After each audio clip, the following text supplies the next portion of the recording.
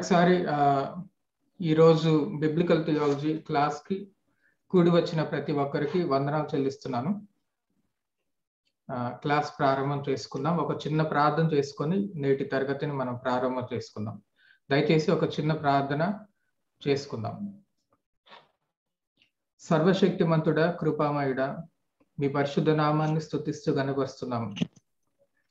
నీ వాగ్దానాలు అనేకమైనవి, అమూల్యమైనవి, నీ చిత్తాన్ని బయలుపరిచినటువంటివి, నీ ఉద్దేశాలను మాకు తెలియచేయనటువంటివి నీ వాగ్దానాలు, మా జీవితాలను ప్రభావం చేసేవి నీ వాగ్దానాలు. ప్రభువా, మా జీవితాలకు ఒక దిక్సూచిని, ఒక మార్గాన్ని నిర్ణయించేది, నడిపించేది నీ వాగ్దానాలు అయి ఉన్నవి. ప్రభువా, అటువంటి నీ వాగ్దానాలని ధ్యానం చేసుకునటం మేము మొదలుపెట్టి ఉన్నాము. నీ వాగ్దానాలు ఏమై ఉన్నాయో, వాటి ఉద్దేశాలు ఏమిటో, వాటిని మేము ఏ విధంగా అర్థం చేసుకొని అన్వయించుకోవాలో మాకు మీరు మీ ఆత్మ ద్వారా నేర్పించమని వేడుకుంటున్నాం. ప్రభువా, కూడి వచ్చిన ప్రతి ఒక్కరితోటి, మా హృదయాలతోటి, మా మనస్సులతోనూ, మా తలంపులతోనూ మీరు ఉండమని వేడుకుంటున్నాం. ప్రభువా, మా ఆత్మీయ చెవులను, మా ఆత్మీయ నేత్రాలను మీరు ప్రభువా వెలిగింపచేసి, మాకు వినుటకు చెవులను, చూచుటకు కన్నులను దయచేసి నీ నామానికి మహిమ తెచ్చుకోమని మీకే ఘనత, మహిమ, ప్రభావాలు చెల్లిస్తూ ప్రభు అయిన యేసుక్రీస్తు నామంలో ప్రార్థన చేయించు వేడుకొంచున్నాము తండ్రి. ఆమేన్.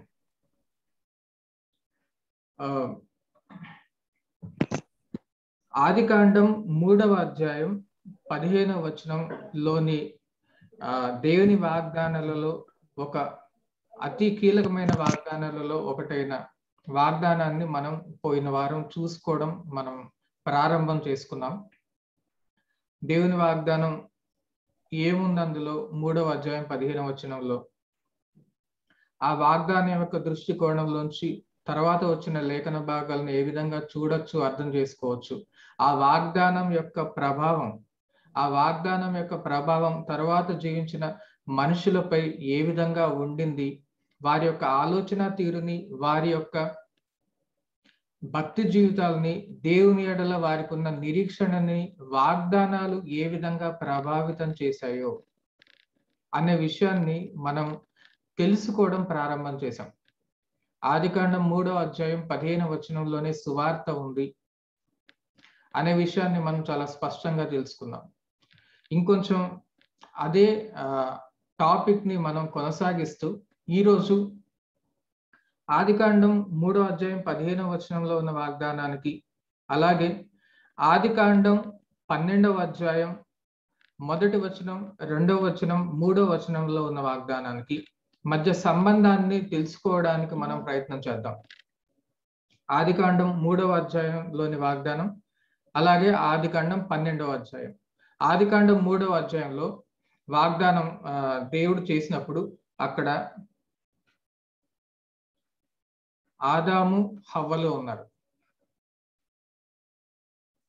ఇక్కడ ఆదికాండం 12వ అధ్యాయంలో ఎవరున్నారు? అబ్రహాము. దేవుని యొక్క వాగ్దానాలలో అతి కీలకమైన వాగ్దానాలని మనం చూసుకునే ప్రయత్నం మనం చేస్తున్నాం. ఆదికాండం 12వ అధ్యాయం మొదటి 3 వచనాల విషయానికి వచ్చేసరికి, ఇది క్రైస్తవ లోకంలో ఈ వాగ్దానం తెలియని వారు చాలా తక్కువ మంది ఉంటారు. అక్కడ ఎవరికి ఇచ్చారు ఈ వాగ్దానం? దేవుడు అబ్రహాము అనే వ్యక్తికి, మన పితరుడైన అబ్రహాము అని అనబడే వ్యక్తికి ఈ ఆదికాండం 12వ అధ్యాయంలోని వాగ్దానం దేవుడు మొట్టమొదట అనుగ్రహించాడు. ఈ వాగ్దానం ఏదైతే ఉందో ఆదికాండం 12వ అధ్యాయంలోని వాగ్దానం, ఇది చాలా ఎక్కువగా ఇది బోధింపబడుతూ ప్రస్తుత కాలంలో బోధింపబడుతున్న వాగ్దానం. ఈ వాగ్దానాన్ని ఉపయోగించుకొని అనేక రకాలైన బోధలు నేటి కాలంలో జరుగుతున్నాయి. ఏ విధంగా అంటే, అబ్రహాముకు ఉన్నటువంటి విశ్వాసం మనకుంటే దేవుడు మనల్ని, మన కుటుంబాన్ని లోకరీతిగా ఆశీర్వదిస్తాడు అనే ప్రాస్పెరిటీ గాస్పెల్ కి సంబంధించిన ఆ యొక్క బోధ చాలా ఎక్కువగా జరుగుతూ వస్తున్న కాలంలో మనం జీవిస్తున్నాం. మనం బిబ్లికల్ థియాలజీ నేర్చుకుంటున్న వాక్యానికి విద్యార్థులుగా మనం గ్రహించవలసిన విషయం ఏంటంటే, ఆదికాండం 12వ అధ్యాయంలోని వాగ్దానాలని మన జీవితంలోకి మనం అన్వయించుకునే ముందు దానిని అర్థం చేసుకోవాలి. అర్థం చేసుకోవాలి అంటే ఆదికాండం 12వ అధ్యాయంలోని వాగ్దానానికి, అలాగే ఆదికాండం 3వ అధ్యాయంలోని వాగ్దానానికి మధ్య సంబంధం ఉంది అని గ్రహించినప్పుడు, పోయిన వారం నేను చెప్పిన విధంగా 3వ అధ్యాయం 15వ వచనం యొక్క దృష్టికోణంలోంచి అనే ఒక లెన్స్ లోంచి, ఒక టెలిస్కోప్ లోంచి, లేకపోతే ఒక మైక్రోస్కోప్ లోంచి దాని గుండా మిగిలిన వాగ్దానాలను చూసుకున్నప్పుడు ఆ వాగ్దానాల యొక్క అసలు భావం మనకి అర్థమైనట్లుగానే, అదే విధంగా ఇప్పుడు మనం ఆదికాండం 3వ అధ్యాయం 15వ వచనం అనే లెన్స్, కళ్ళద్దాలు అనుకోండి, ఆ లెన్స్ లో నుండి ద్వారా ఆదికాండం 12వ అధ్యాయంలోని వాగ్దానాన్ని చూసినప్పుడు మాత్రమే అబ్రహాముకి దేవుడు ఏం వాగ్దానం చేశాడు, దేని గురించి వాగ్దానం చేశాడు, దాన్ని ప్రస్తుతం మన జీవితంలో ఏ విధంగా అన్వయించుకోవాలి అనేది మనకు తెలుస్తుంది.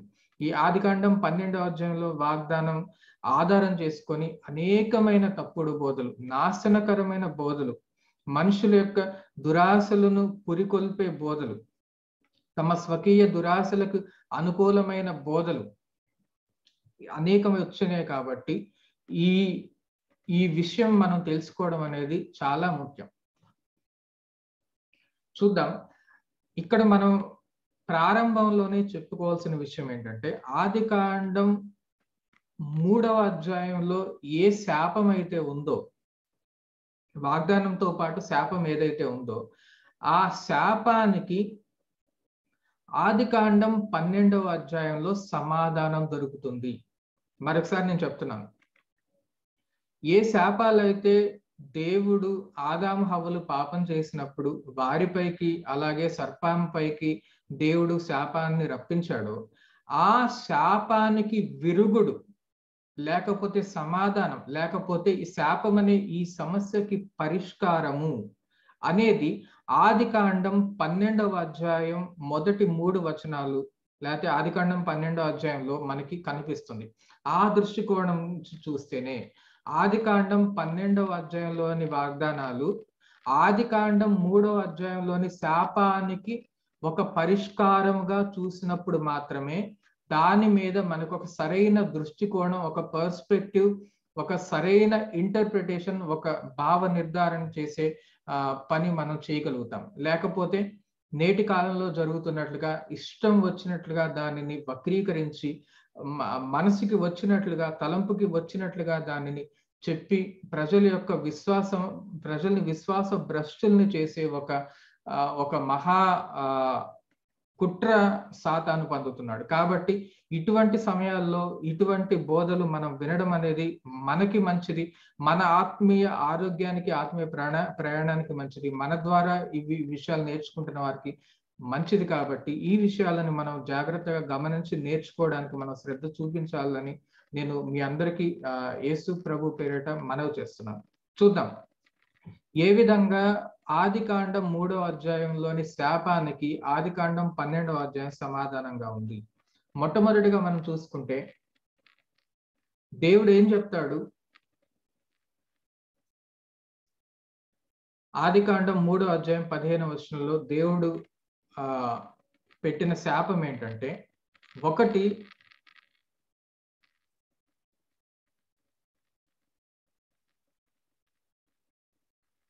వైరం స్త్రీ సంతానానికి మరియు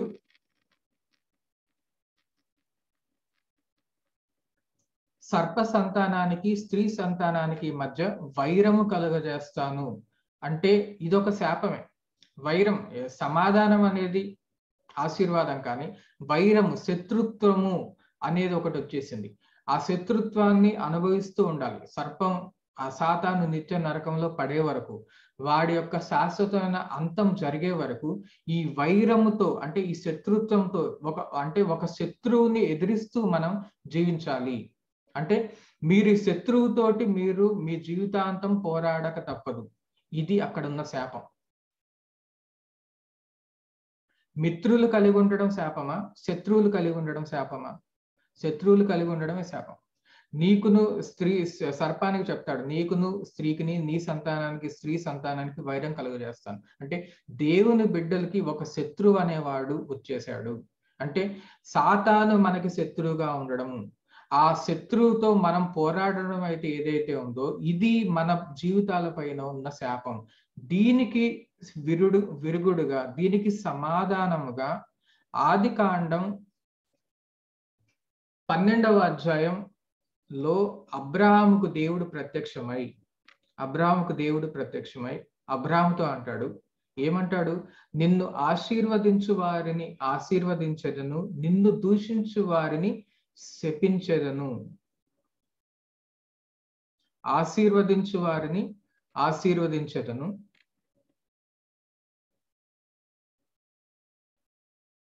దూషించు వారిని శపించెదను అంటాడు. దేవుడు ఈ వైరాన్ని, మన శత్రువు అయిన సాతానుతో మనం పడే, మానవ జాతి దేవుని స్త్రీ సంతానం పడే వైరానికి, ఆ వైరానికి విరుగుడు ఏంటంటే మనల్ని ఆశీర్వదించే వారిని దేవుడు ఆశీర్వదిస్తాడు, మనల్ని శపించే వారిని ఆయన శపిస్తాడు. అంటే మనల్ని శపించేది ఎవరు, మనల్ని దూషించేది ఎవరు?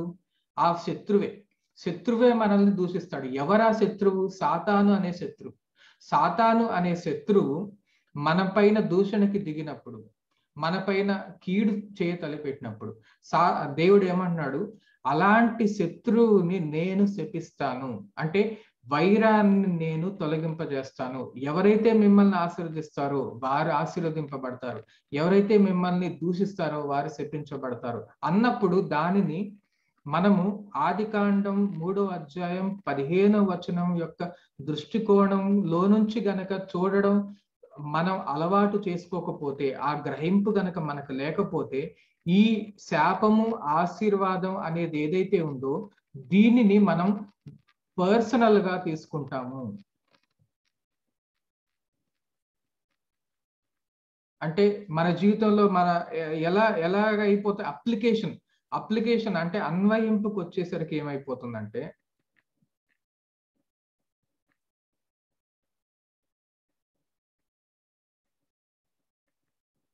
అప్లికేషన్ వరకు వచ్చేసరికి ఏమైపోతుందంటే, నన్ను ఆశీర్వదించే వారిని దేవుడు ఆశీర్వదిస్తాడు, నన్ను దూషించే వారిని దూషిస్తాడు అనగానే మనం దానిని చాలా పర్సనలైజ్ చేసేసుకొని, పర్సనల్ గా తీసేసుకొని, ఆఫీస్లో నన్ను తిట్టిన వాళ్ళందరినీ దేవుడు శపించేస్తాడు, ఇంట్లో నన్ను తిట్టిన వాళ్ళందరినీ దేవుడు శపించేస్తాడు, నా స్నేహితుల్లో నన్ను తిట్టిన వాళ్ళందరినీ దేవుడు శపించేస్తాడు అని అనేసుకొని మనకు మనమే భ్రమపడిపోయి అటువంటి వ్యర్థమైన వాక్య వ్యతిరేక ప్రార్థనలు చేస్తూ జీవితాన్ని గడిపేస్తాం. ఎవరైతే మనతో మంచిగా ఉంటారో వాళ్ళతో దేవుడు మంచిగా ఉంటాడు, ఎవరైతే మనతో శత్రుత్వం పెట్టుకుంటారో దేవుడు వారిని శపించేస్తాడు. కాబట్టి నా జోలికి వస్తే నువ్వు భస్మం అయిపోతావు, నువ్వు శాపం అయిపోతావు అని కొంతమంది హిందువుల్లో బ్రాహ్మణ్స్ మాట్లాడినట్టుగా, లేకపోతే ఇంకొకళ్ళు మాట్లాడినట్టుగా వాళ్ళకి మనకి తేడా లేకుండా పోతుంది, వాక్యం సరిగ్గా అర్థం చేసుకోకపోతే. ఈ ఆదికాండం 3వ అధ్యాయం 15వ వచనం యొక్క దృష్టికోణం నుంచి చూసుకున్నప్పుడు ఏం జరుగుతుందంటే, నిన్ను ఆశీర్వదించే వారిని ఆశీర్వదిస్తాను, నిన్ను దూషించే వారిని శపిస్తానంటే దాని అర్థము మన జీవితంలో మనకి ఎదురైన ప్రతి ఇబ్బంది అది కాదండి. ఇక్కడ దూషించే వారిని శపిస్తానంటే దేవుని దృష్టిలో ఉన్నది ఆ శత్రువు, ఆ ఏకైక ఒక శత్రువు. అది ఎవరంటే సాతాను శపించబడతాడు, సాతాను దూషిస్తున్నాడు మనల్ని, సాతాను నిందలు మోపుతున్నాడు మన పైన. ఆశీర్వదించి వారిని ఆశీర్వదిస్తానంటే అది తన కుమారుని ద్వారా దేవుడు మనకి కలిగించబోయే ఆశీర్వాదము అనే ఒక యూనివర్సల్ వేలో, rather than personal, if you take it as a universal promise. అంటే ఇప్పుడు వచ్చిన తెలుగు పదం సార్వత్రిక దృష్టికోణంతో దీనిని చూసినప్పుడే నీవు వ్యర్థముగా ఆదికాండం 12వ అధ్యాయంలోని వాగ్దానం మాత్రమే కాదు, బైబిల్లో ఏ వాగ్దానం అవన్నీ కూడా కేవలం వ్యక్తిగతంగా నా జీవితం కోసమే, నా కోసమే దేవుడు ఇచ్చాడు, నా జీవితంలో వాడు నాకు హింస పెడుతున్నాడు కాబట్టి వాడి కోసమే దేవుడు నాకు ఇలాంటి ఆలోచన తీరు శాశ్వతంగా మానేయాలి. ముందు నువ్వు భక్తిలో ఎదగాలంటే, పాలు త్రాగే స్థితిలో నుండి మాంసం తినే స్థితిలోకి ఎదగాలంటే నువ్వు వాక్యాన్ని సార్వత్రిక దృష్టికోణంతో చూడాలి. ఇంకా దీని గురించి ఇంకా ముందుకి కొనసాగుదాం. కాబట్టి ఈ వైరము అన్నప్పుడు దాని అర్థం ఏంటంటే, దేవుడు అబ్రాహాంకి ఇచ్చిన వాగ్దానము వ్యక్తిగత ఆశీర్వాదంగా అబ్రాహాంకు దేవుడు ఎవరికైతే విశ్వాసం ఉందో, ఎవరి విశ్వాసాన్ని బట్టి వారికి ఇల్లు ధనము వచ్చేస్తుంది, ఎవరి విశ్వాసాన్ని బట్టి వారి వ్యక్తిగత జీవితంలో శత్రువులు నాశనం అయిపోతారు, ఎవరి విశ్వాసాన్ని బట్టి వారి వ్యక్తిగతంగా వారు ఒక ఇల్లు కొనుక్కుంటారు, ఎవరి విశ్వాసాన్ని బట్టి వారి వ్యక్తిగతంగా వారికి స్వస్థత వచ్చేస్తుంది. వ్యక్తిగతమైన ఒక selfish application. I would prefer to call it rather than a personal, it is more a selfish type of interpretation.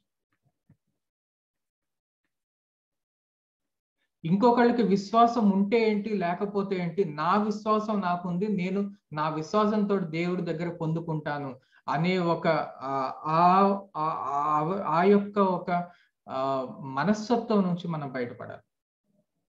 దేవుని వాగ్దానాలు ఆది నుంచి కూడా సార్వత్రికమైనవి.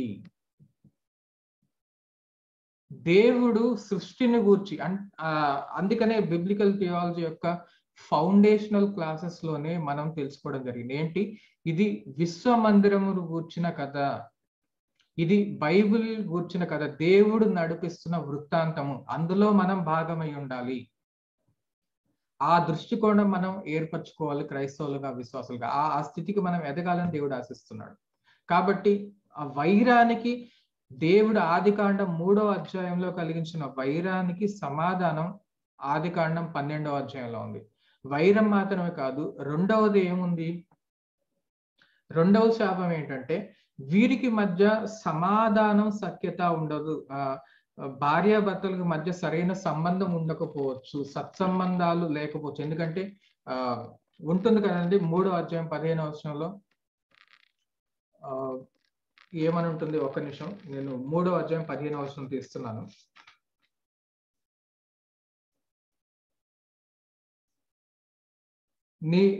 నీ భర్త ఎడల నీకు వాంఛ కలుగును, అతడు నిన్ను ఏలును. అంటే దీనిలోని విషయం ఏంటంటే భార్యాభర్తలకు మధ్య సంబంధాలు చెడిపోతాయి. సాతాను కలిగించే శోధనలలో ఒక మొట్టమొదటి శోధన ఏంటంటే భార్యాభర్తలకు మధ్య సంబంధాలు లేకుండా చేయడము అనే ఈ యొక్క శోధన. ముఖ్యంగా దేవుడిని నమ్ముకున్న వారి జీవితాలలో సాతాను ఏం చేస్తాడంటే, సాతాను చేసే మొట్టమొదటి పనులలో ఒక ముఖ్యమైన విషయాలు ఏంటంటే, ఒకటి భార్యాభర్తలకు మధ్యలో ఏ విధంగా అయినా సఖ్యత లేకుండా చేయడం, ఈ సత్సంబంధాలు లేకపోవడం.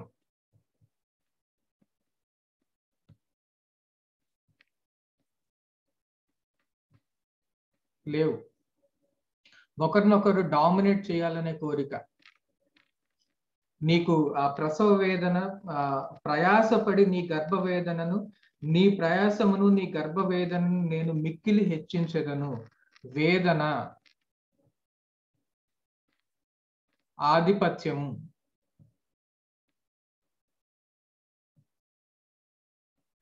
ఇటువంటి విధమైన ఒక శాపము ప్రతి కుటుంబంపై ఉన్నప్పుడు, ఇటువంటి విధమైన శాపం ఉన్నప్పుడు దానికి సమాధానంగా ప్రభువు ఏం చెప్తాడంటే ఆదికాండం 12వ అధ్యాయంలో దీనికి, ఈ శాపానికి, ఈ వేదనకి, ఈ ఆధిపత్యము, ఒకరినొకరు డామినేట్ చేయాలనే ఈ కోరికకి, దీనికి విరుగుడుగా ఇటువంటి విధంగా ఉన్న మిమ్మల్ని నేను ఏమి చేయబోతున్నానంటే గొప్ప జనముగా నేను మిమ్మల్ని చేస్తాను.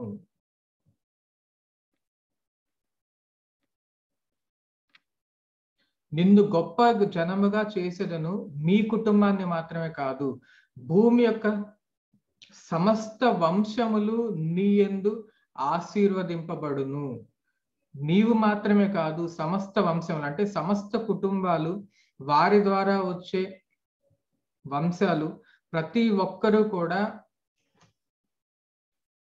గొప్పగా అవుతారు, గొప్ప జనముగా అవుతారు. ప్రతి ఒక్క వంశాన్ని నీ యందు నేను ఆశీర్వదించదను. కుటుంబాలు మారిపోతాయి, దేవుని యందున్న కుటుంబాలుగా మారతాయి. సాతాను చేత హింసింపబడుతున్న కుటుంబాలు దేవుని కుటుంబాలుగా మారబోతున్నాయి.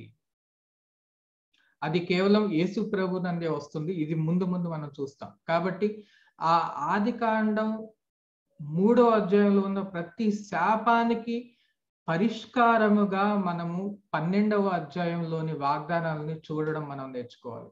అది మాత్రమే కాదు, ఆదికాండం 3వ అధ్యాయంలో ఉన్న ఇంకొక శాపం ఏంటంటే, దేవుడు ఏం చేశాడు? స్త్రీ సంతానానికి సర్ప సంతానానికి వైరం కలిగించాడు, అదొక శాపం. తర్వాత కుటుంబాలలో సమాధానం ఉండదు, అదొక శాపము. మూడవదిగా దేవుడు భూమిని శపించాడు. వీరిని బట్టి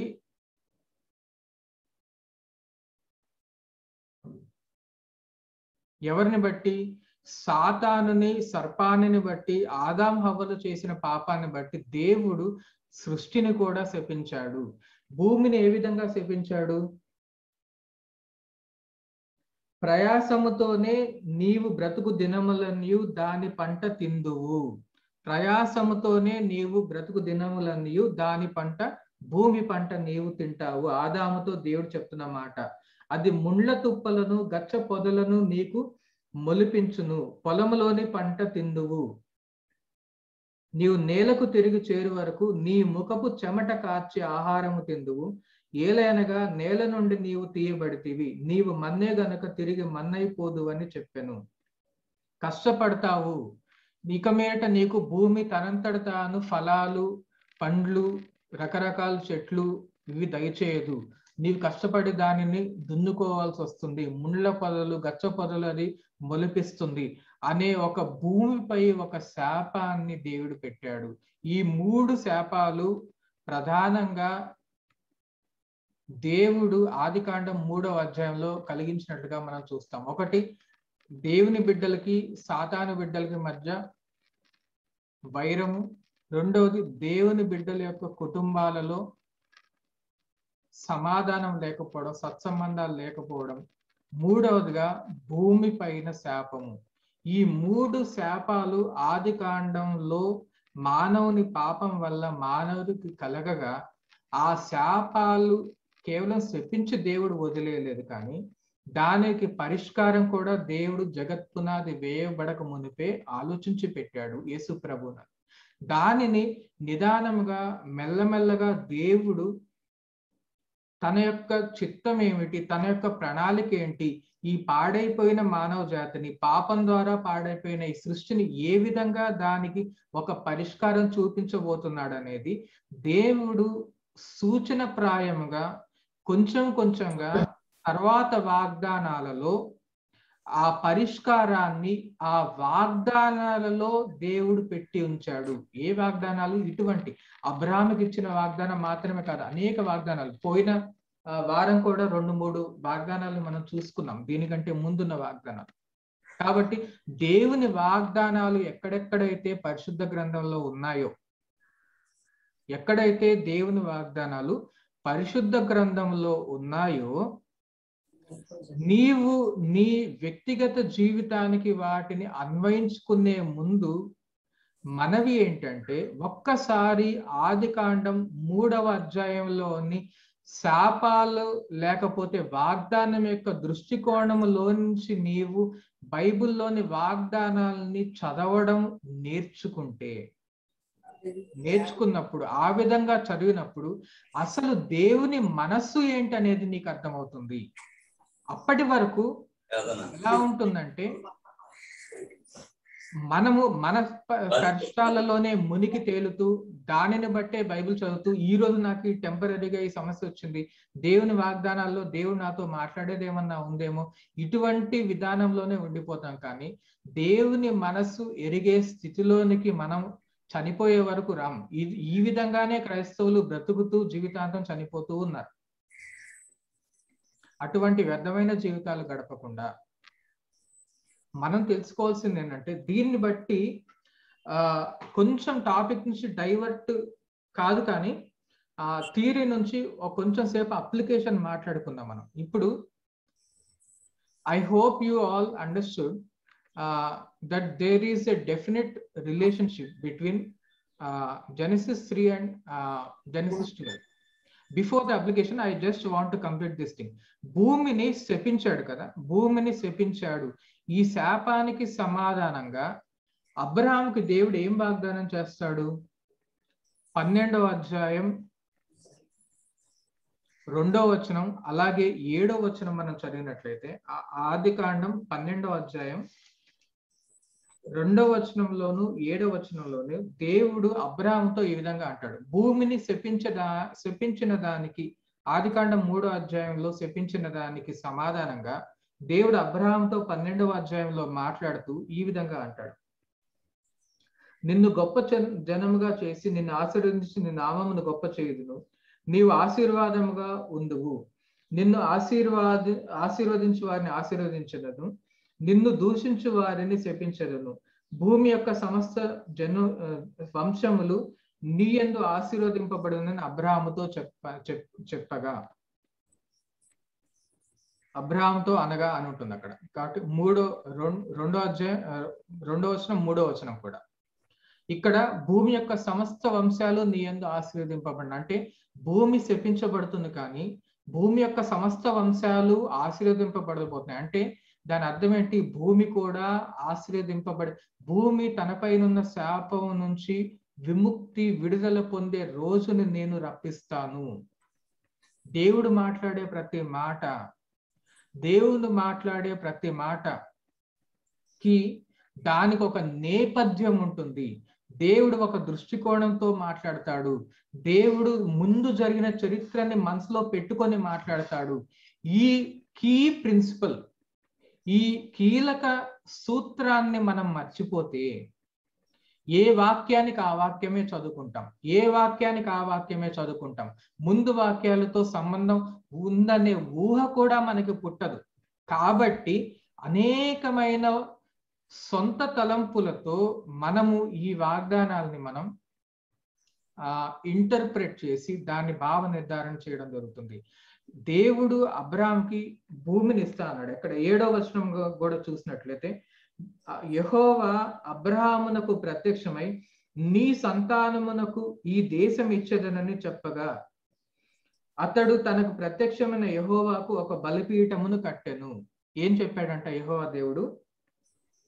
నీ సంతానమునకు, యెహోవా అబ్రహాముకు ప్రత్యక్షమై నీ సంతానమునకు ఈ దేశము ఇచ్చేదనని చెప్పగా, అతడు తనకు ప్రత్యక్షమైన యెహోవాకు ఒక బలిపీఠమును కట్టెను. యెహోవా దేవుడు అబ్రహాముకి ప్రత్యక్షమై ఒక మాట అన్నాడు. ఏమన్నాడు? నీకు నీ సంతానానికి ఈ దేశమును ఇచ్చేదను. ఈ భూమి, దేశం అంటే భూమి, నేల. మరలా భూమి ఇక్కడ వచ్చింది. కాబట్టి దేవుడు ఇక్కడ భూమి గురించి మాట్లాడుతున్నప్పుడు దేవుడు అబ్రహాముతో 12వ అధ్యాయములో ఆదికాండంలో భూమిని ఇస్తాను, నీకు నేలనిస్తాను అని దేవుడు అబ్రహాముకు చెప్పినప్పుడు, దేవుడు అబ్రహాముతో తన వ్యక్తిగత రియల్ ఎస్టేట్ వ్యాపారం యొక్క ఆశీర్వాదం గురించి మాట్లాడట్లేదు అని మనం గ్రహించాలి. ముందు ఇల్లు లేని వారికి ఇల్లు దయచేసే వాగ్దానం గురించి దేవుడు మాట్లాడట్లేదు అని గ్రహించాలి. దేవుడు అబ్రహాంకి 12వ అధ్యాయం 7వ వచనంలో భూమిని ఇస్తానని వాగ్దానం చేశాడు. ప్రభువా, ఈ రోజు వరకు నేను రెంటింట్లో ఉన్నాను, కాబట్టి నాకు కూడా అబ్రహాంకి 12వ అధ్యాయం 7వ వచనంలో దయచేసినట్లుగా నాకు కూడా ఈ రెంటింట్లోంచి ఒక సొంతింట్లోకి పోయేటట్టు చెయ్యి ప్రభువా అని ప్రార్థన చేసావు ఎప్పుడన్నా? అయితే నువ్వు తప్పు చేసినట్లే. ఎందుకంటే ఆ వాగ్దానము రియల్ ఎస్టేట్ గురించో, నీకు ఇల్లు లేకపోతే ఇల్లు దయచేయడం గురించో చేసిన వాగ్దానం కాదు. దేవుడు సొంత ఇల్లు దయచేయడా, సొంత నేల దయచేయడా? చేస్తాడు, ఆయన చిత్తం అయితే చేస్తాడు. కానీ దానికి 12వ అధ్యాయం 7వ వచనం ఆది కాండాన్ని దయచేసి ఉపయోగించకండి ఈ రోజు నుంచి మీ ప్రార్థనలకి. ఎందుకంటే అది మన వ్యక్తిగత రియల్ ఎస్టేట్ ఆశీర్వాదానికి సంబంధించిన వాగ్దానం ఏమాత్రం కాదు. దేనిని గుర్చిన వాగ్దానం? అది ఎలా తెలుస్తుంది నీకు? అది ఏ వాగ్దానం అనేది నీకు ఎలా తెలుస్తుంది? ఎలా తెలుస్తున్నప్పుడు అంటే బైబిల్ని దానిని చదివే పద్ధతిలో చదివినప్పుడు. ఏ విధంగా చదవాలి, ఆ ఏ విధంగా చదవాలనేది ఈ బిబ్లికల్ థియాలజీ తరగతులలో మనం నేర్చుకుంటున్నాం. ఏ విధంగా చదవాలి? ముందు వచ్చిన వాగ్దానాలు తర్వాత వచ్చిన వాగ్దానాలలో భాగమై ఉన్నాయి అనేది థియరిటికల్ గా పోయిన వారం కాకుండా దానికి ముందు వారం నేను చెప్పి ఉన్నా. అదే సూత్రాన్ని ఇప్పుడు మనం ఎగ్జాంపుల్ తో సహా చూసుకుంటున్నాం. ఆది కాండం 12వ అధ్యాయంలోని వాగ్దానం తర్వాత వచ్చిన వాగ్దానం, ఆది కాండం 3వ అధ్యాయంలోని వాగ్దానం ముందు వచ్చిన వాగ్దానం. ఆ సూత్ర ప్రకారంగా చూసుకున్నప్పుడు ఆది కాండం 12వ అధ్యాయంలో ఉన్న వాగ్దానము, ఆ వాగ్దానంలో ఆది కాండం 3వ అధ్యాయంలోని వాగ్దానం భాగమయ్యుంది అని నీవు గ్రహించినప్పుడు, ఇదే విషయం థియరిటికల్ గా పోయిన వారం కాకుండా అంతకు ముందు తరగతిలో నేను చెప్పి ఉన్నా.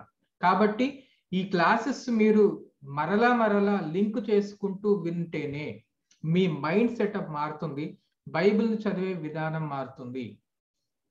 దేని గురించిన వాగ్దానం అది? భూమి శపించబడింది. ఆదాము హవ్వలు చేసిన పాపాన్ని బట్టి భూమి శపించబడింది.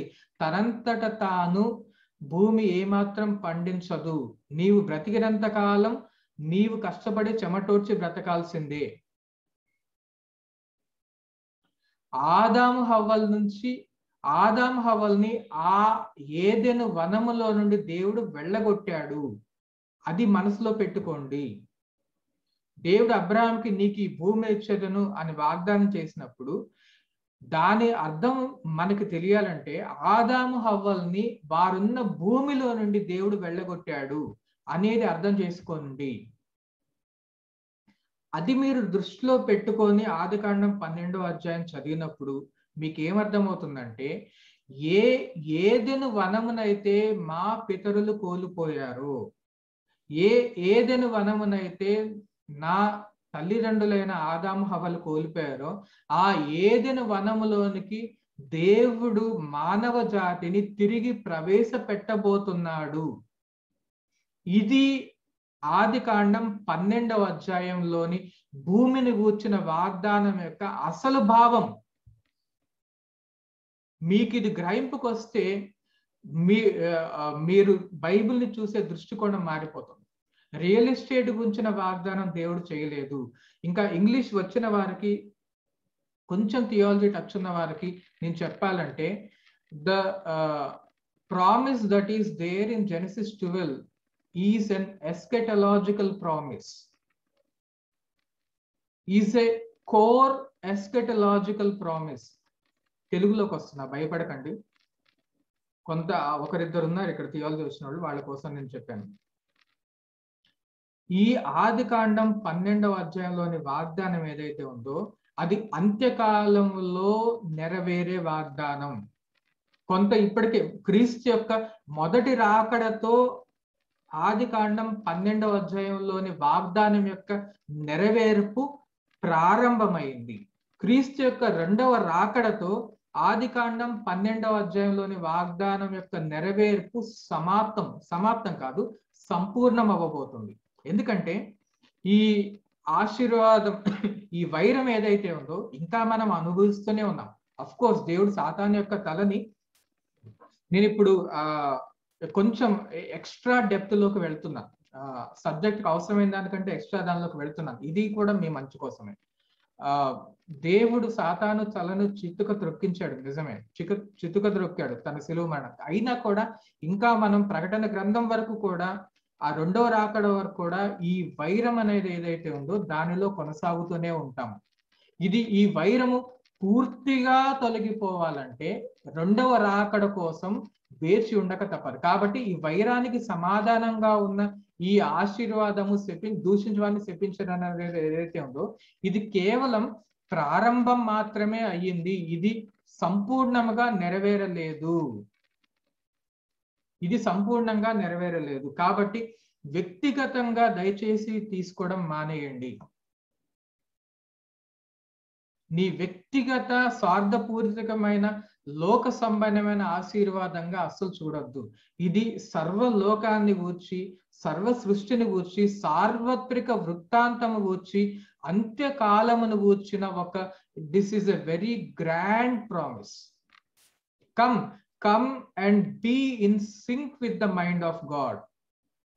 Let us be in sync with the mind and thoughts and heart of the word of God and his spirit.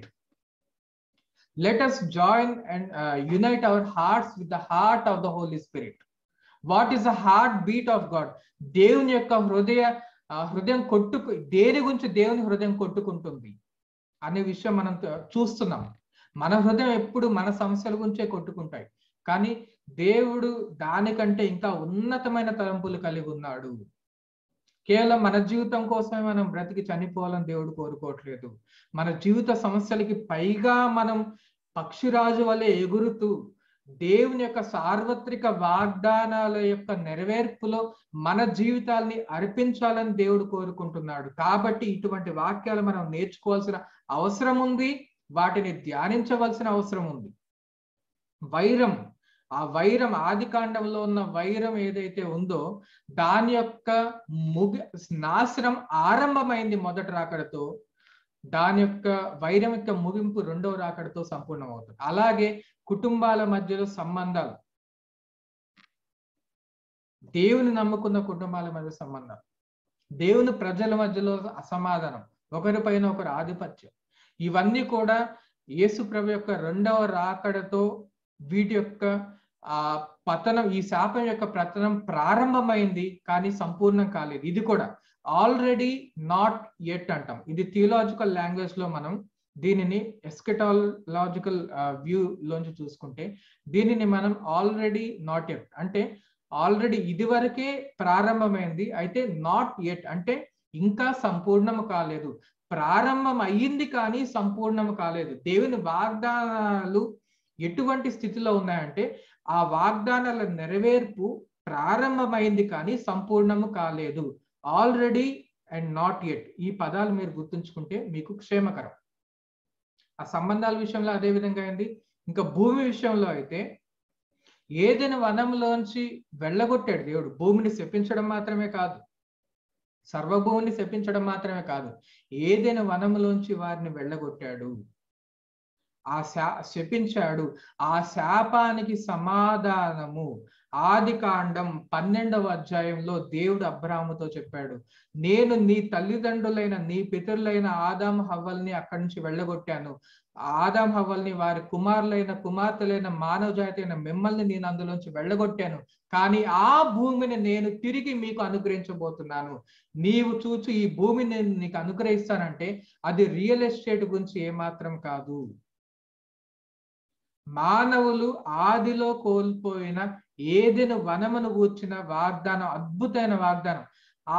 ఇది కూడా ఆల్రెడీ నాట్ ఎట్ అంటే ఈ ఏదైనా వనములోంచి మనము కోల్పోయిన ఏదైనా వనంలోకి తిరిగి ప్రవేశించే ఒక కార్యక్రమం అనేది, ఆ శాపానికి విరుగుడు అనేది, అబ్రాహాముకి దయచేసిన వాగ్దానం అనేది నెరవేర్పు యొక్క ప్రారంభం యేసు మొదటి రాకడతో ప్రారంభమైంది. కానీ మనం పూర్తిగా ఆదిలో ఉన్న ఏదైనా వనానికి మించిన మహిమకి మించినటువంటి మహిమతో రాబోయే ఆ పరలోకపు యెరూషలేము అనే ఏదెను వనములో, ఆ నూతన ఆకాశము నూతన భూమి అనే ఏదెను వనములోనికి నీవు నేను ప్రవేశించనై ఉన్నాం భవిష్యత్తులో.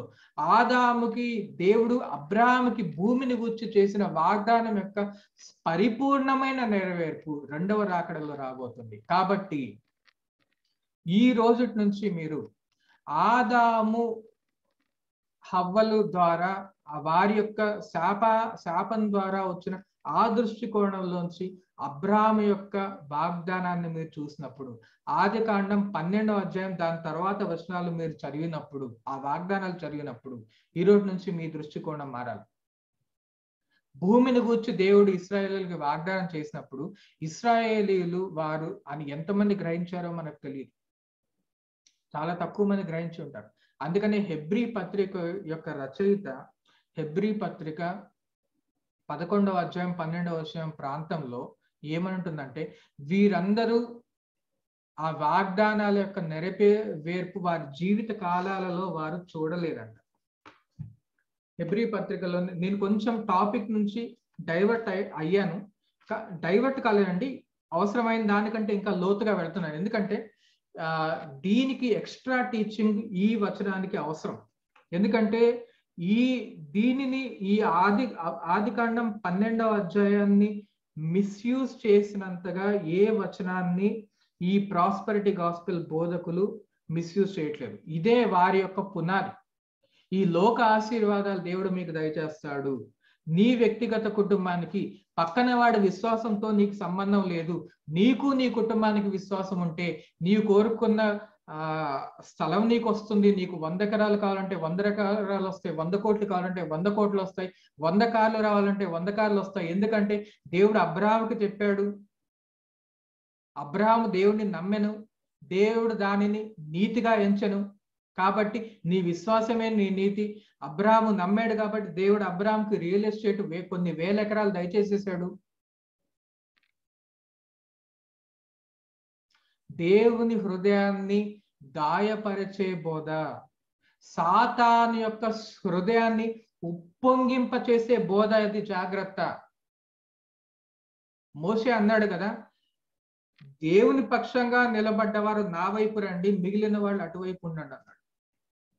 అలాగే ఈరోజు నేను మీకు జ్ఞాపకం చేస్తున్నా, మీరు దేవుని పక్షంగా ఉన్నవారైతే ఆదికాండం 12వ అధ్యాయాన్ని ఏ విధంగా అర్థం చేసుకుంటున్నారు? దేవుని వైపు రండి.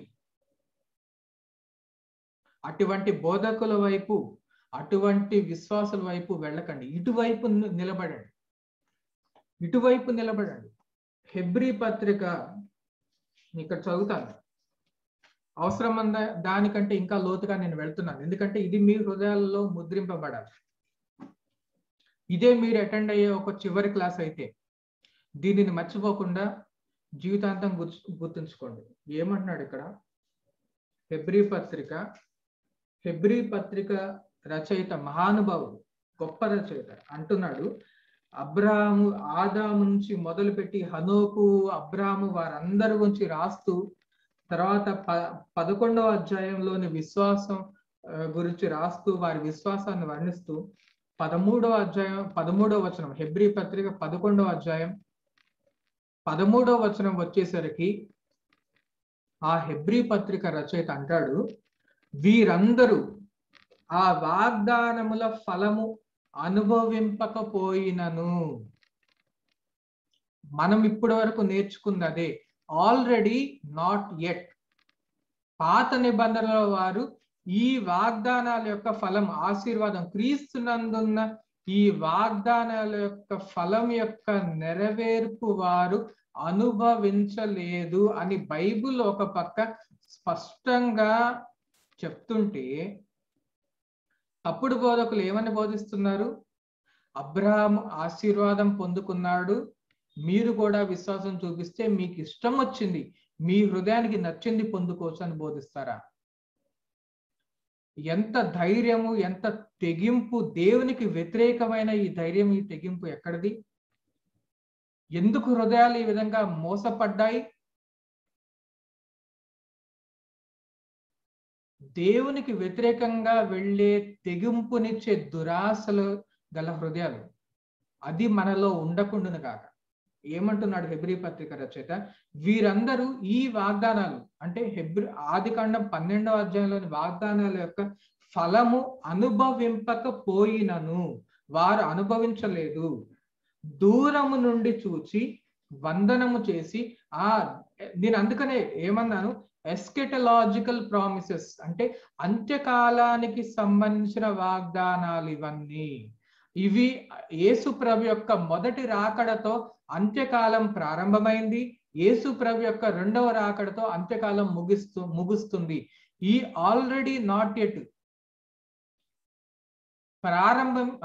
వాగ్దాన నెరవేర్పు ప్రారంభించబడింది, కానీ సంపూర్ణత ఇంకా జరగలేదు. వీటిని వారు దూరము నుండి చూసి వందనము చేసి తాము భూమి మీద పరదేశులమును యాత్రికులమునై ఉన్నామని ఒప్పుకొని విశ్వాసము గలవారై మృతి నొందిరి.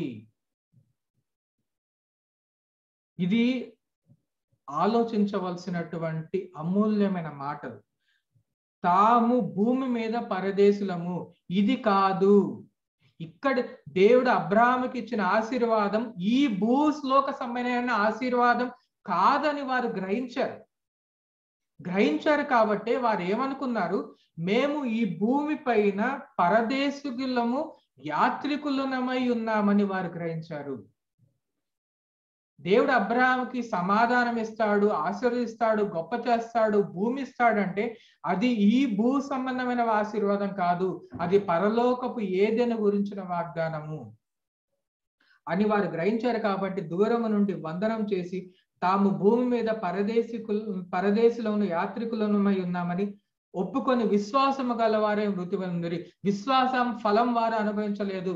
తప్పుడు బోధకులు ఏం బోధిస్తున్నారు, వారు విశ్వాసం ఉంచారు కాబట్టి వారు ధనం పొందుకున్నారు, వారు ఎది పొందుకున్నారు, అది పొందుకున్నారు. లేదు లేదు లేదు, బైబిల్ ఏం చెప్తుంది, వారు విశ్వాస ఫలం అనుభవింపకపోయినా కూడా, చివరి ఫలం అనుభవించకపోయినా వారి ఆఖరి ఊపిరి వరకు వారు విశ్వాసంలోనే కొనసాగారు. బైబిల్ బోధిస్తున్న బోధ ఇదండి. తర్వాత ఏమన్నా చూడండి, ఈలాగు చెప్పువారు తమ స్వదేశమును వెదుకుచున్నామని విశదపరచుచున్నారు కారా. దిస్ ఈజ్ అన్ప్లాన్డ్ అండి. నేను ఇంత లోతుకు వెళ్ళాలని నేను అనుకోలేదు. ఈరోజు దేవుడు నన్ను ఈ లేఖన భాగంలో నడిపించాడు. This what I'm teaching now is unplanned. ఇది ప్రీ ప్లాన్డ్ కాదు. ఇది నేను చెప్తున్నందుకు నేను సంతోషిస్తున్నాను. ఏమనుంది, ఈలాగు చెప్పువారు తమ స్వదేశమును వెదుకుచున్నామని విశదపరచుచున్నారు కారా. దేవుడు ఏం దయచేశాడు, అబ్రాహాము వాగ్దానం, నీకు ఈ భూమిని దయచేస్తాను. నెరవేరిందా? లోకరీతిగా నెరవేరిందా? వారికి లోకరీతిగా పాలు తేనెలు ప్రవహించే ఆ ఇశ్రాయేల్ దేశం వారికి దొరికింది. అది దొరికింది, దాని నుంచి బయటకు వచ్చారు. ఇవన్నీ జరిగిన తర్వాత కూడా హెబ్రీ పత్రిక రచయిత పరిశుద్ధాత్మ యొక్క ప్రత్యక్షత ద్వారా ఏం మాట్లాడుతున్నాడు చూడండి. ఈలాగు చెప్పువారు తమ స్వదేశమును వెదుకుచున్నామనేది క్లియర్ గా విశదపరచుచున్నారు కారా. వారు విశదపరుస్తున్నారు. ఏమని విశదపరుస్తున్నారు? మేము స్వదేశాన్ని వెదుకుతున్నాము, మా జీవిత కాలాల్లో మేము ఇశ్రాయేలు దేశాన్ని పొందుకున్నాము, కానీ అది మా స్వదేశం కాదు. ఇది లోకరీతైన నెరవేర్పు. కానీ అబ్రహాముకు దేవుడు దయచేసిన వాగ్దానం, భూమిని ఇస్తాను అని దేవుడు వాగ్దానం దయచేసినప్పుడు ఆ భూమి ఈ లోక సంబంధమైన భూమి కాదు, కానీ అది ఒక స్వదేశము, పరలోకం నుండి రాబోయే స్వదేశం అని వారు ఒప్పుకొని గ్రహించి దానిని విశదపరుస్తున్నారు. కాబట్టి ఆదికాండం 12వ అధ్యాయంలోని వాగ్దానాలు లోక సంబంధమైన వాగ్దానాలు కాదు. అది రాబోయే పరలోకపు ఏదెను, ఆదిలో ఉన్న ఏదెను తిరిగి పొందుకొనుటను గూర్చి, క్రీస్తు యొక్క రెండవ రాకడలో సంపూర్ణంగా నెరవేర్చబోయే వాగ్దానం గూర్చి. This is an eschatological and universal promise. If you want to take this in English, remember these two words, eschatological and universal. అంత్యకాలానికి సంబంధించినవి, సార్వత్రికమైనటువంటివి దేవుని వాగ్దానాలు. వ్యక్తిగత జీవితానికి సంబంధించినటువంటిగా అనుకొని అపార్థం చేసుకొని జీవితాలని అస్తవ్యస్తం చేసుకోకండి.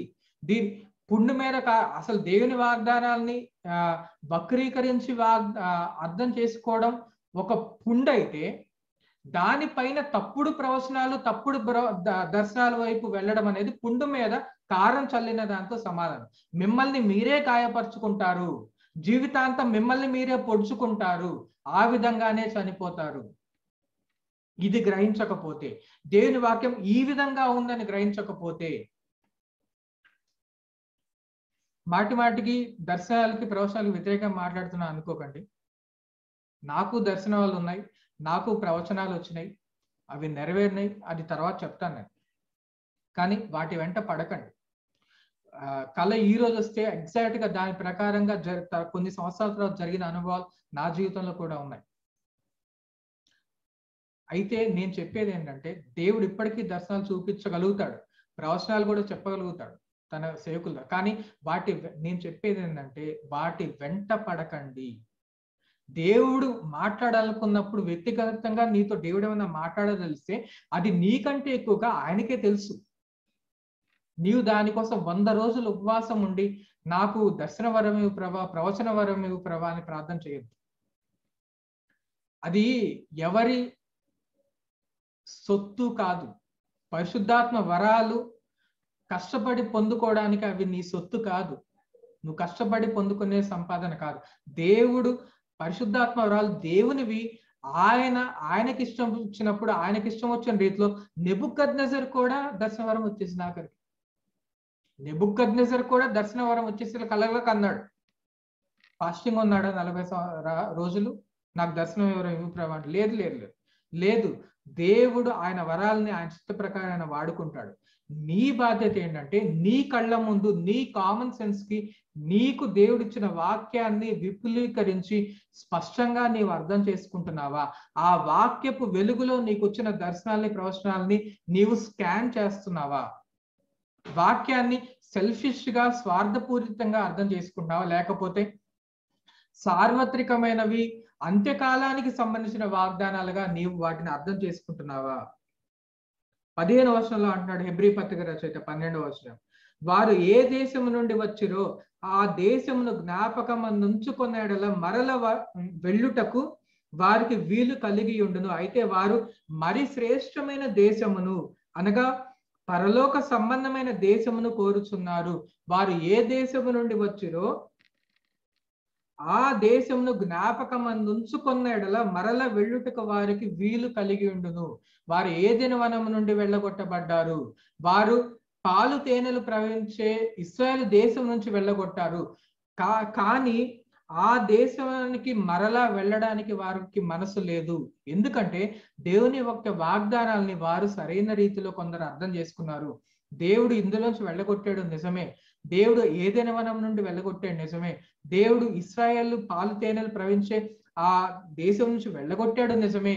అయితే దేవుడు తిరిగి మీకు భూమి ఈ వాగ్దానం ఇచ్చినప్పుడు దేవుడు ఈ లోకసమైన వాటి గురించి కాదు, కానీ మరలా సృష్టించబోయే ఆ నూతన ఆకాశం నూతన భూమిని గురించి, ఆ పరలోకపు యెరూషలేము గురించి, నూతన ఏదెను మొదట ఉన్న ఏదెను కంటే కూడా ఎక్కువ మహిమ గల ఏదెను వనంలోకి మనం వెళ్ళబోతున్నాము, మనం చనిపోయిన తర్వాత మనకు అది ప్రాప్తిస్తుంది అని వారు గ్రహించారు. అటువంటి గ్రహింపు వారిలో ఉంది. వారి వ్యక్తిగత జీవితాలకి శ్రమల గురించి ఎన్నో శ్రమలు పడ్డారు. ఆదాము హవ్వలు శ్రమలు పడ్డారు, అబ్రాహాము శ్రమ పడ్డాడు, లోకరీతి శ్రమల గురించి మాట్లాడుతున్న ఆర్థిక సమస్యలు పడ్డారు, భార్యాభర్తల మధ్యలో సమాధానం లేదు, అన్నాదమ్ముల మధ్యలో సమాధానం లేదు, సరైన ఉద్యోగాలు లేవు, సరైన ఇళ్ళు లేవు, దేశ దిమ్మరులు అటు ఇటు తిరుగుతూ గడిపారు. అయినా ఇన్ని లోక సంబంధంగా ఇన్ని సమస్యలు ఉన్నప్పటికీ ఈ మహానుభావులు ఎవరు, ఈ విశ్వాస వీరులు ఎవరు, వారి వ్యక్తిగత జీవితానికి సంబంధించిన వాగ్దానాలుగా ఈ వాగ్దానాల్ని చూడలేదనేది ఎంత ఆశ్చర్యం, ఎంత గొప్ప విశ్వాసం, నిత్యత్వము పైన మనసది. అటువంటి వారు విశ్వాస వీరులండి, వారు విశ్వాస వీరులు. అందుకనే విశ్వాస వీరులు అని వారికి పేరు పెట్టబడింది. ఎందుకు?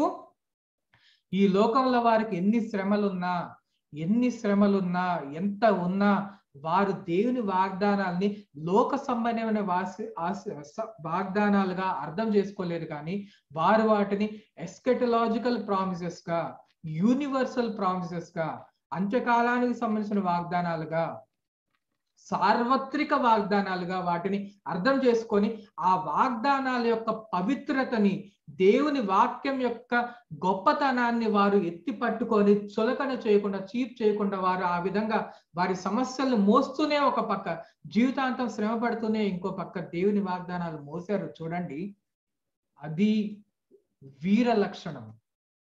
విశ్వాస వీరుడంటే అది. ఆదికాండం 12వ అధ్యాయం మొదటి 3 వచనాలు ఏ విధంగా అర్థం చేసుకోవాలి చూడండి. అందును బట్టి అంట, అందుచేత వారు ఈ విధంగా బ్రతికారు కాబట్టి, ఇన్ని సమస్యలున్న వారు ఈ విధంగా బ్రతికారు కాబట్టి, అందుచేత తాను వారి దేవుడనని అనిపించుకొనుటకు దేవుడు వారిని గూర్చి సిగ్గుపడడు. ఎంత గొప్ప మాట! దేవుడంట, నేను వీరి దేవుడిని నీ గురించి నా గురించి చెప్పుకుంటాడంట. బా, నాకైతే చెప్తుంటే నా రోమాలు నిక్కబొడుచుకుంటున్నాయి. ఇటువంటి విశ్వాసం, దేవుడు వారి దేవుడని అనిపించుకున్నటకు దేవుడు వారిని గూర్చి సిగ్గుపడడు. ఏలయనగా ఆయన వారి కొరకు ఒక పట్టణము సిద్ధపరచియున్నాడు. మీకోసం దేవుడు ఒక పట్టణం సిద్ధం చేసి ఉన్నాడు. మన కోసం, అబ్రహామునకు ఉన్నటువంటి విశ్వాసం గలవారికి, ఇటువంటి ఆలోచన ఉన్నవారికి, ఇటువంటి గ్రహింపు ఉన్నవారికి, అబ్రహాము కుమార్తెలకు, అబ్రహాము కుమారులకు దేవుడు ఒక పట్టణం సిద్ధపరిచి ఉన్నాడు.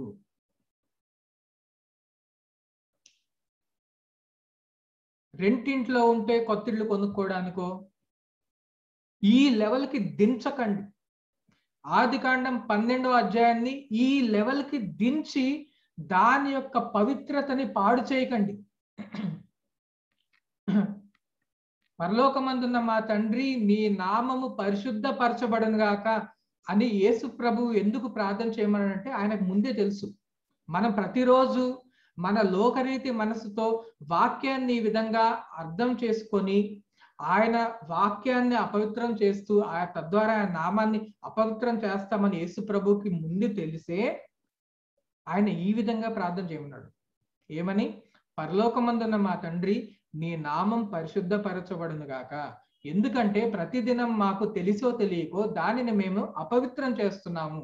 ఏ విధంగా అపవిత్రం చేస్తున్నామంటే, నీ వాక్యాన్ని స్వార్థపూరితంగా లోక సంబంధమైన వాగ్దానాలుగా అర్థం చేసుకుంటూ వాటిని ఆ విధంగా చేసుకోవడం ద్వారా మేము దానిని అపవిత్రపరిచి ఉన్నాం ప్రవ్వా. నిన్ను ఆరాధించే దానికి బదులుగా నిన్ను ఆరాధిస్తూ గొప్ప గొప్ప పాటలు పాడుతూ నీ నోటితో పాడుతున్నాం, కానీ హృదయంతో నిన్ను అవమానపరుస్తున్నాం ప్రవ్వా. మమ్మల్ని క్షమించండి, నీ నామం పవిత్రపరచబడును గాక.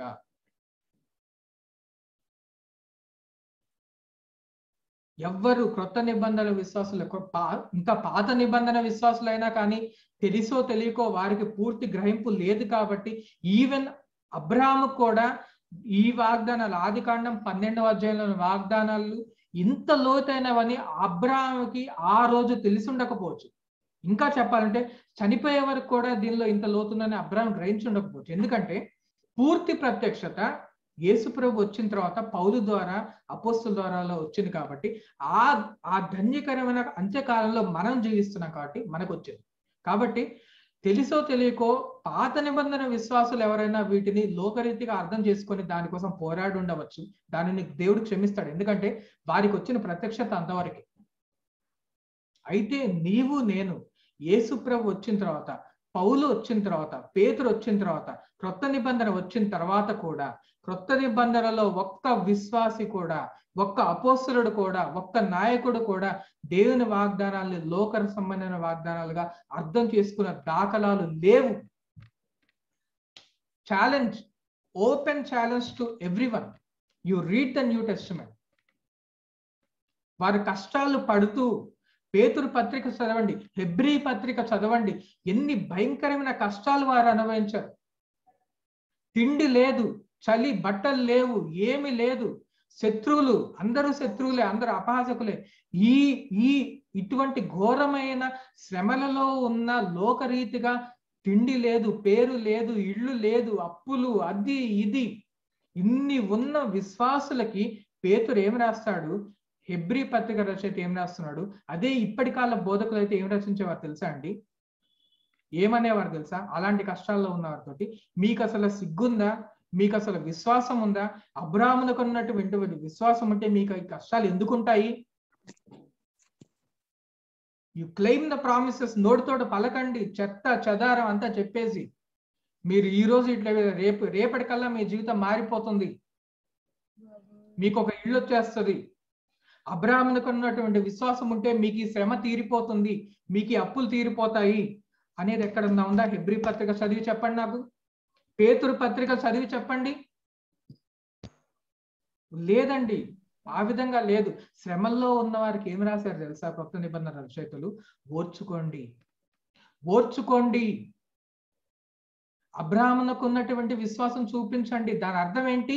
మీకు ఈ లోకంలో చనిపోయే వరకు ఒకవేళ కష్టాలు ఉన్నా కానీ మీరు పరలోకంలో ఫలం పొందుకుంటారు. వారు దూరము నుండి చూసి వారు ఆ వాగ్దాన ఫలాలు అనుభవింపలేదు, అయినా వారు విశ్వాసం ఉంచారు కాబట్టి వారిని మీరు అనుసరించండి అనే రాశారు. కానీ దేవుడు ఆ విధంగా వాగ్దానం చేశాడు. అబ్రాహాము తర్వాత చాలా ఆస్తులు సంపాదించుకున్నాడు. మీరు ఎందుకు ఈ విధంగా ఉండిపోయారు?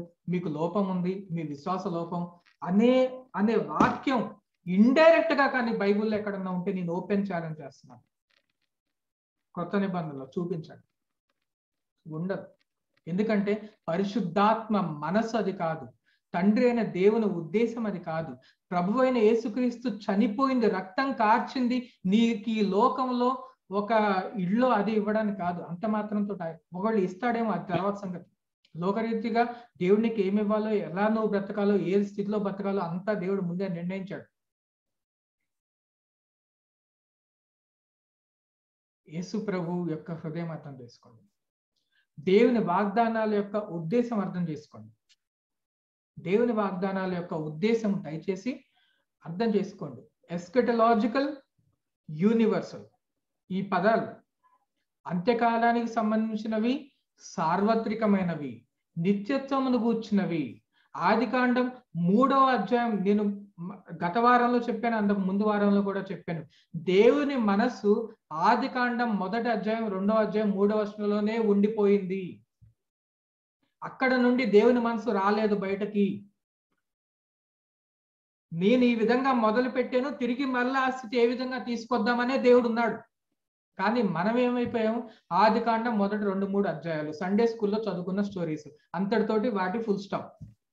ఆ తర్వాత ఆ 3 పేజీలు చించేసి పక్కన పడేసి ఆదికాండం 12, పెద్ద అయిన తర్వాత ఆదికాండం 12వ అధ్యాయంలోకి వస్తాం. ఆదికాండం 12వ అధ్యాయం చదువుతాం. ఎవరో ఒక పనికిమాలిన బోధకులు దానికి పనికిమాలిన ఇంటర్ప్రిటేషన్ ఇస్తాడు. కాబట్టి ఆ గుడ్డితనంలో మన హృదయంలో ఉన్న మన స్వకీయ స్వభావ సిద్ధంగా మనం పాపులం కాబట్టి సహజ సిద్ధంగానే అటువంటి బోధల వైపు అట్రాక్ట్ అయిపోతాం. Interpretation, హెర్మెనెటికల్ principal. One more hermeneutical principle I am telling you. Your hermeneutics depends on your heart condition also. It is not just an intellectual endeavor. It is not an intellectual exercise. If your heart is right before God, if you are not selfish, your interpretation will almost be right. Almost all. Even if you don't, even if you never go to any Bible college, even if you do not do MA, MTH, PhD, BTH, whatever degrees, even if you do not study Greek and Hebrew, only if your heart condition is right, your interpretation will be 90% right. I am telling you, even without theological education. మీ హృదయం కనుక సరైనదైతే, మీ హృదయం నిస్వార్థమైనదైతే, మీ హృదయం భూలోక సంబంధమైనది కాకపోతే, మీ హృదయం ఆ పరలోక సంబంధమైనదైతే, మీ హృదయము హెబ్రీ పత్రిక 11వ అధ్యాయం 13 నుంచి 16 వచనాల్లో ఉన్నటువంటి హృదయం అయితే, మీకు థియాలజీ చదవకుండానే బైబిల్లోనే చాలా మట్టుకు అర్థమవుతుంది. గొప్ప గొప్ప డిగ్రీలు చేయకపోయినా, గ్రీక్ హీబ్రూ రాకపోయినా, నీ హృదయం సరైనదైతే వాక్యాన్ని సరైన రీతిలో అర్థం చేసుకుంటావు. నీ హృదయం స్వార్థపరమైనదైతే, నీ హృదయంలో ధనాపేక్ష ఉంటే ప్రతి వచనం నీకు ఆ దృష్టికోణంలో కనిపిస్తుంది. Interpretation is not just a matter of rules, some logical rules. It is first and foremost a matter of the heart condition. Hermeneutics is a matter of heart.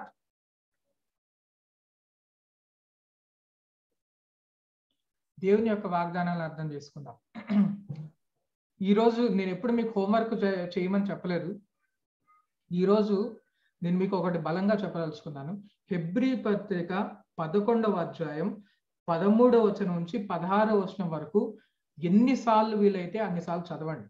Hebrew పత్రిక 11వ అధ్యాయం 13 నుంచి 16 వచనాలు ఎన్నిసార్లు వీలైతే అన్నిసార్లు చదివి దానిలోని మర్మాన్ని, దాని యొక్క భావాన్ని అర్థం చేసుకునే ప్రయత్నం చేయండి.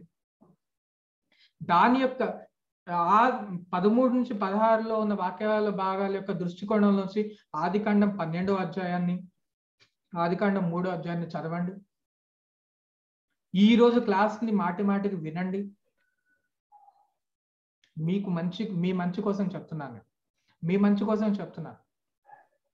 దేవుడు లోకరీతిగా ఆశీర్వాదాలు దయచేయడా అంటే చేస్తాడు. ఆయనకు ఇష్టం వచ్చినప్పుడు ఇష్టమైన రీతిలో ఇష్టమైనవి మనకు అనుగ్రహిస్తాడు. అది మనకు అవసరం అనుకుంటే మనకు అనుగ్రహిస్తాడు. కానీ మన మనసు దేనిపైన ఉండాలి? మన మనసు దేనిపైన ఉండాలి? దేనిపైన ఉండాలి? పరలోక సంబంధమైన విషయాలపైన ఉండాలి. మన మనస్సు ఏ విధంగా ఉండాలంటే హెబ్రీ పత్రిక 11వ అధ్యాయం 13 నుంచి 16లో ఉన్న మనసు నీకు ఉండాలి. ఆ మనసు దయచేయమని ప్రార్థన చేయండి. అప్పుడు వాక్యం తేట తెల్లం అవుతుంది. గొప్ప గొప్ప లక్షల ఫీజు దయచేసి గ్రీక్ హీబ్రూ నేర్చుకుంటేనే కాదు, అవి essential. Greek Hebrew is essential. Theological education is essential. Martin Luther, John Calvin, Protestant reformers అందరూ కూడా గ్రీక్ హీబ్రూ నేర్చుకున్నారు కాబట్టి మనం ప్రొటెస్టెంట్స్ గా మారి రోమన్ క్యాథలిక్ నుంచి బయటకు వచ్చాం. వారికి ఆ జ్ఞానం ఉంది కాబట్టే రిఫార్మేషన్ జరిగింది. వాటిని తప్పు చేసి చెప్పండి. కానీ మీకు ఒకవేళ థియాలజికల్ ఎడ్యుకేషన్ చేసే అవకాశం లేకపోతే, వీలు లేకపోతే, అంత ధనం లేకపోతే, అంత సమయం లేకపోతే, ఒక హెర్మెనెటికల్ వాక్యాన్ని అర్థం చేసుకోవడానికి ఒక తాళపు చెవిస్తాను, వినండి. అదేంటంటే నీ హృదయాన్ని సర్చ్ చేసుకో. నీ హృదయం నుంచి ధనాపేక్ష, లోకాశ, శరీరాశ, నేత్రాశ, జీవపు డంబం తీసివేసుకుంటే నీవు థియలాజికల్ ఎడ్యుకేషన్ చేసిన దాంతో సమానం. ఆల్మోస్ట్ గా 90% there will be no chance of you misinterpreting the word of God if you don't have the love of this world in your heart.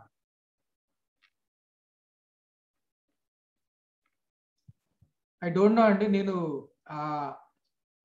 Divert అవ్వాలి టాపిక్ లోంచి ఇంకా, కానీ డీప్ గా వెళ్ళిపోయాను. I don't know, but I firmly believe this is good for your spirits and for your destiny and for your eternity.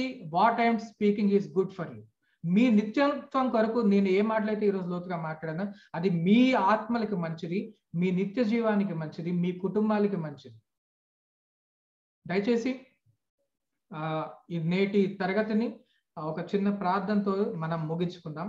దయచేసి ప్రార్థన చేసుకుందాం. చిన్న ప్రార్థన చేసుకొని మనం నేటి తరగతిని ముగించుకుందాం. సర్వ సృష్టికర్త, పరిశుద్ధుడా, మా పరలోకపు తండ్రి, వారందరూ దూరం నుండి ఆ వాగ్దానం, దూరం నుండి ఆ దేశమును చూసి తాము ఈ లోకములో పరదేశులను యాత్రికులునై ఉన్నారని ఒప్పుకొని విశ్వాసముతో మృతి పొందిరి. వారి వాగ్దాన ఫలం అనుభవింపకపోయినప్పటికీ విశ్వాసం గలవారై మృతి పొందారు. ప్రభా, నీ వాగ్దానాలు ఆదికాండం 12వ అధ్యాయంలోని వాగ్దానానికి, ఆదికాండం 3వ అధ్యాయంలోని వాగ్దానానికి మధ్య ఉన్న స్ట్రాంగ్ రిలేషన్షిప్, సంబంధాన్ని చూడడానికి ఇది అంత్యకాలానికి సంబంధించిన వాగ్దానాలని, ఇవి సార్వత్రిక వాగ్దానాలని, ఇది నిత్యత్వమును గుర్చిన వాగ్దానాలని గ్రహించుకునే కృప దయచేయండి ప్రభా. వీటిని స్వార్థపూరితంగా, ధనాపేక్షతో, భూ సంబంధమైన ఆశీర్వాదాలుగా అర్థం చేసుకొని తద్వారా ఆ వాగ్దానాల యొక్క విలువని తగ్గించి నీ వాక్యాన్ని కాళ్లతో త్రొక్కి దేవుని కుమారుని యొక్క రక్తాన్ని తృణీకరించి అపహాస్యం చేసే గుంపులోంచి మమ్మల్ని తప్పించండి ప్రభువా. అటువంటి బోధకుల నుంచి మమ్మల్ని తప్పించండి, అటువంటి గురుగుల నుంచి మమ్మల్ని తప్పించండి, అటువంటి సాతాను సమాజాల నుంచి మమ్మల్ని తప్పించి మాలో ఒక్కొక్కరికి రోషము దయచేయండి. నీ వాక్యం ఉన్నదున్నట్లుగా బోధించే వారి వైపు, అటువంటి వారిగా అటువంటి సంఘాలు ఎవరో వస్తారని వేచి చూడకుండా మేమే నిలబడి అట్టి సంఘాలని కట్టే సంఘ కాపలుగా ఇక్కడున్న ప్రతి ఒక్కరిని మీరు తీర్చిదిద్దమని నేను హృదయపూర్వకంగా నీ సన్నిధిలో వేడుకుంటున్నాను నాయన. మమ్మల్ని క్షమించండి. నీకు కన్నీరు, నీ వాక్యాన్ని అపార్థం చేసుకోవడం ద్వారా మేము నీ కంటికి తెప్పించిన కన్నీరుని, నీ హృదయానికి పెట్టిన వేదనని మమ్మల్ని క్షమించండి ప్రభువా. విశ్వాస వీరులని జ్ఞాపకం చేసుకుంటూ వారి జీవితాల్లో మహా కష్టాలను అనుభవిస్తూ, ఘోర కష్టాలను అనుభవిస్తూ కూడా ఎన్నటికీ పొరపాటును కూడా లోక సంబంధంగా నీ వాక్యాన్ని వక్రీకరించకుండా ఇంకనూ పరలోకం వైపు, ఎంత గొప్ప వీర విశ్వాసం ప్రభా. అటువంటి వారి దేవుడినని చెప్పుకొనుటకు నీవు సిగ్గుపడలేదు ప్రభా. అట్టి జీవితాల్ని నీవు చూచి గర్వించే ఆ గొప్ప జీవితాలను మాకు దయచేయండి నాయన. ప్రతి కుటుంబాన్ని, ఈ వాక్యాన్ని వింటున్న ప్రతి ఒక్కరిని మీరు దీవించండి. మీకే ఘనత, మహిమ, ప్రభావాలు చెల్లిస్తూ ప్రభువైన యేసుక్రీస్తు నామములో ప్రార్థన చేయించు వేడుకొంచున్నాము తండ్రి. ఆమేన్. Randy, to a couple of things. Yeah.